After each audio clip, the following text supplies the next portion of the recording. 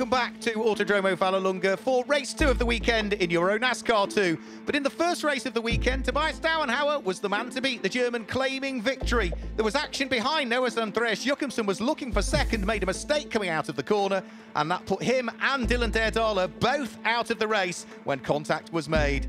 Tobias Dauenhauer came through to claim victory from Vittorio Garelli and Alessandro Brigatti. 2 Italians and a German on the podium. The format for the weekend, 2 championships, 4 races in total over the weekend, 2 races for EuroNASCAR Pro for the professional drivers, and 2 races for EuroNASCAR 2, which is the young and the amateur drivers. So let's have a quick look around this circuit as well, because it's the first time that the NASCAR Wheeling Euro Series has visited Vallelunga. It's 4.1 kilometers long, just over 2.5 miles. Some very fast corners, some very tight and technical corners. The EuroNASCAR 2 race will be held round 2 over 15 laps. It's also the fastest lap times that were set in race number 1 that give us the grid for race number 2. So number 50, Tobias Dauenhauer, will once more sit there on pole position. Let's grab his thoughts ahead of race number 2 of the weekend. I'm very happy that I could win the first race. So now I have the chance to start from the pole position. And my aim is to build a gap at the beginning of the race so that I can set my own pace and drive my own race laps. And hopefully it will be the same result like in race 1. So the cars are about to head onto the grid. Tobias Dauenhauer looking to try and make it 2 out of 2 on his debut in the NASCAR Wheeling Euro Series. He starts from pole, Alessandro Brigatti alongside, Andre Castro and Vittorio Garelli on row number 2, and it's Nicolas Risitano and Alex Giompi on row number 3, with Chris Ricard and Vladimir Joitsis sitting there on the 4th row of the grid. Buckle up, we go green for the second time this weekend, and again it's a really good start from Tobias Dauenhauer, who leads the pack through the first corner and up towards the very fast Curve Grande. He leads the race. Andre Castro slots through into second position by the look of things, the American who started 3rd on the grid, already having gained a place, but he's coming under pressure from Alessandro Brigatti and Nicolas Risitano by the look of things as they work their way through the right and then the left-hand flick. Alex Giompi, I think, is the next of those that sits behind at the wheel of the number 17 Ford as we ride on board with Nicolas Risitano trying to hunt down the car ahead in the hands of Alessandro Brigatti. Onto the brakes, Risitano looking for the inside line. Brigatti just, I think, is going to miss the apex here as the two of them have to go wheel to wheel. Coming out of the corner, it will be Nicolas Risitano that has the advantage, and he goes through up into 3rd position in the early stages of the race, but he's now having to defend on the running towards a braking area for Soratti, the left-hander. Side by side, it looks as though Alessandro Brigatti is going to reassert himself back into 3rd place. Nicolas Risitano back down into 4th position. Alessandro Brigatti is now also trying to attack the number 22 car that lies ahead as well in the hands of Andre Castro. Fantastic racing, pure racing.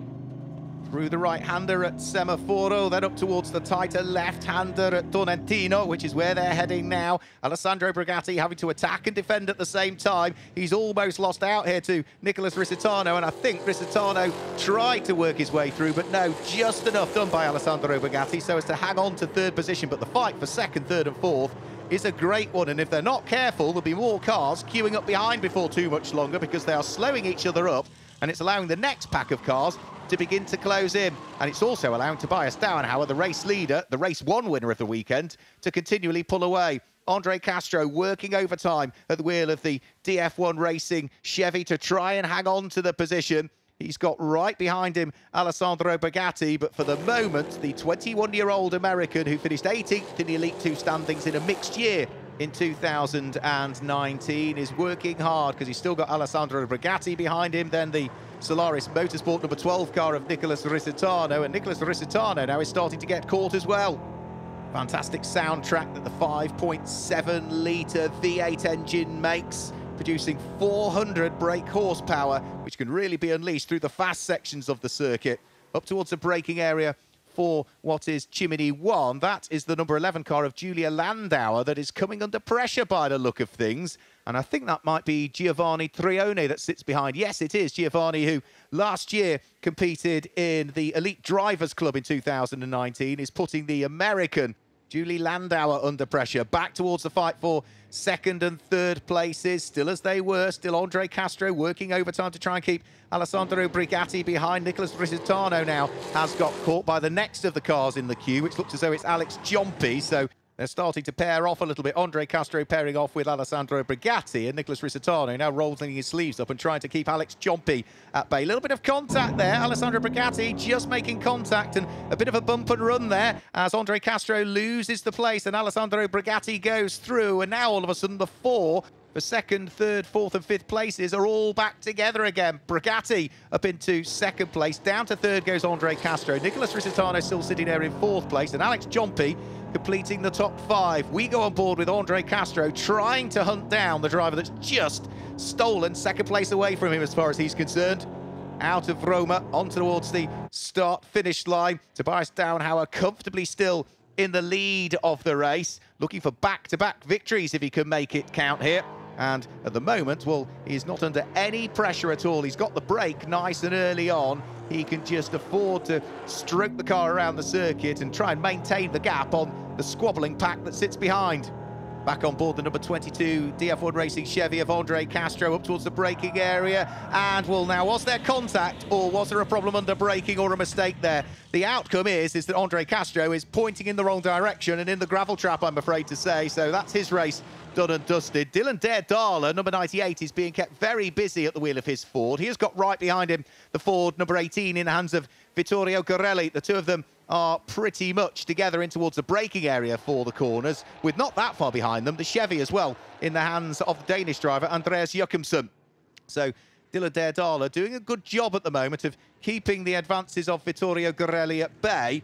Is the Italian going to be able to pick off the number 98 car in the hands of the 28-year-old Belgian? We'll have to wait and see. They head up towards Tornantino, which is the tight left-hand hairpin. In towards the left-hander they'll go. Vittorio Gorelli gets a good run coming off the corner by the look of things, and is side-by-side up towards the S's, has the inside line for the next corner, and is able to go through. So Vittorio Gorelli now claims the place. Dylan Dare-Darler drops down a position and is now coming under pressure from Andreas Jochumsen. The Ford goes sideways. Dylan Dare-Darler heading towards the gravel. He just, with lots of arm twirling, manages to keep the car out of the gravel trap. Will continue in the race, but is going to have very dusty tyres for the next couple of corners.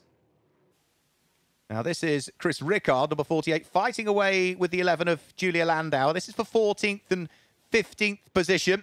And you can see that also trying to join in the fun as well is going to be the next of the cars, which I think is Francesco Caristo, who is coming under pressure from the number 24 of Guillaume Dumoulin, who rejoins the championship for this year. Great to see Guillaume back out. Guillaume looking to try and work the number 24 Monster Energy Chevy through the order.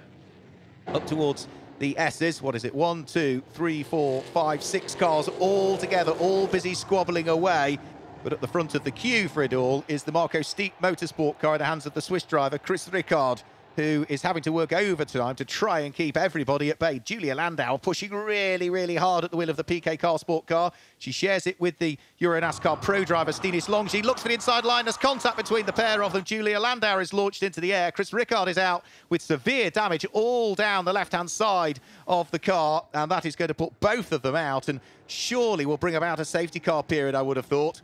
The rest of the remaining 4 cars out of the 6 still continuing with, by the look of it now at the front of that queue, is going to be Francesco Caristo, the number 42 car. Right behind him is Guillaume Dumoulin, and behind Guillaume Dumoulin will be Davide Dallara, and Davide Dallara will have Vladimir Stjoitsis sitting behind him. Out front, though, Tobias Downhauer has controlled really the whole weekend. He was on the pace in qualifying. He was on the pace in race number 1, despite the fact there were a couple of safety cars in race number 1. Every time we went green again, he opened up the lead. And that's exactly what he's done in this race, really. Got the break early on, has built the lead, has built the advantage. And it's certainly looking as though the 22-year-old German who came through the NASCAR Whelen Euro Series recruitment programme over the course of the winter, having previously competed in things like ADAC and GT4, has raced at the Spa 24 Hours, done a bit of Blancpain racing as well, sports car racing, has been the man to beat over the course of this weekend in the EuroNASCAR 2 division, throwing the gauntlet down to the rest of the drivers as we head towards the next couple of races for EuroNASCAR 2 that will be coming up at Zolder in a few weeks' time. Up towards Roma comes the number 50 Hendrix Ford, turning his way through the right-hander. Tobias Downhauer is going to make it a double victory here on his debut weekend in the NASCAR Whelen Euro Series. He is already now 2 times a race winner. Alessandro Brigatti will come through and finish in 2nd position, and Nicholas Risitano comes through to complete the top 3 ahead of Vittorio Gorelli in 4th place, Andreas Jochumsen in 5th, and Alex Ciompi completes the top 6. So back to victory lane goes Tobias Downhour. 2 wins out of 2 means he leads the championship standings on 80 points